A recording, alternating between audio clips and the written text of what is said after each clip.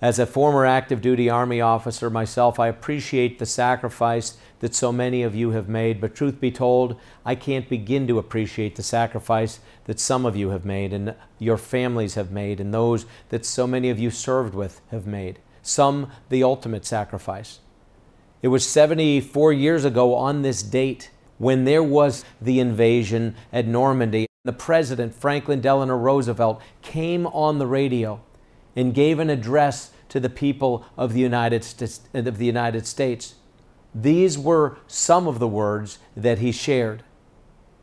Almighty God, our sons, pride of our nation, this day have set upon a mighty endeavor, a struggle to preserve our republic, our religion, and our civilization, and to set free a suffering humanity.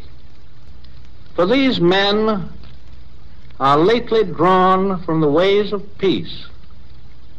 They fight not for the lust of conquest. They fight to end conquest.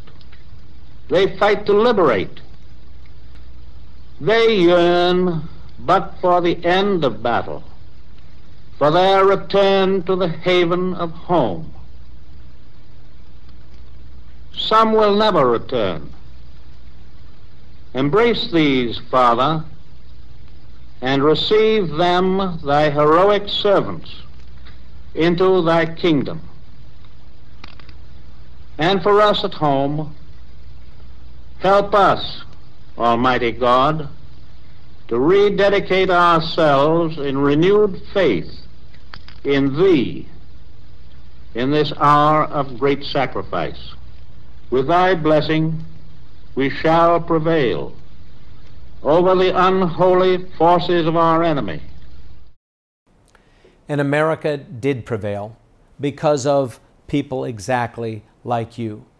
Again, we owe you such a debt of gratitude. I'm personally grateful. As a veteran, as an American, as a father, as someone blessed to have been raised in the land of the free and the home of the brave. Thank you.